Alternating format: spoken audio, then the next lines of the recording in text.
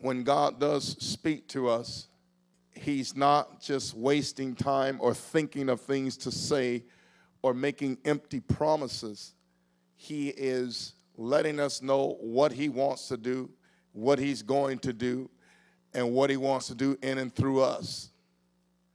And when he communicates with us, just as surely as he communicated with Adam and Eve in the garden, as soon as God's presence left, and Adam and Eve are discussing what God has told Adam in the instructions, the serpent is there waiting and watching, and he takes the opportune time to come in to try and discredit the word that God gives.